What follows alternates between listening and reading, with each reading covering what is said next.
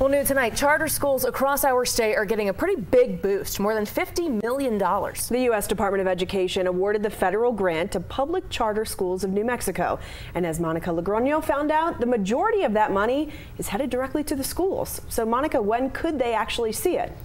Julie, Tessa, all of that money will be distributed over the course of the next 5 years, but some charter schools in New Mexico could get the funding as early as next fall.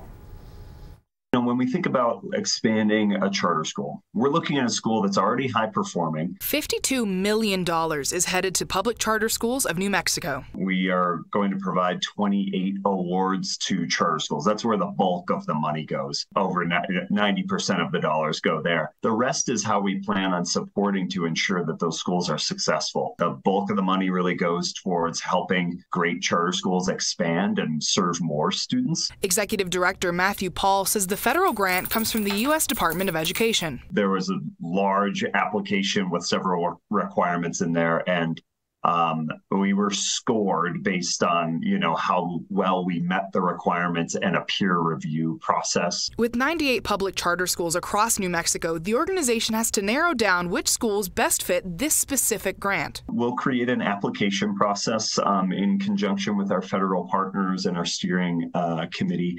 And then we'll open it up for schools. We know a number of schools are thinking about growing. This is actually a grant that the state has had for 10 of the last 12 years. The application process has to be approved by the U.S. Department of Education. So the application's completed in the next couple months, so the U.S. Department of Ed can take a look at it, give some feedback, and get that finalized for that spring rollout. The internal application process for schools will begin sometime in the spring or the summer. 4 schools will be chosen in the fall for the grant. After that, Paul says the number of schools chosen will increase year by year. Julie, Tessa, back to you. All right, Monica, thank you. Some good news for a lot of schools.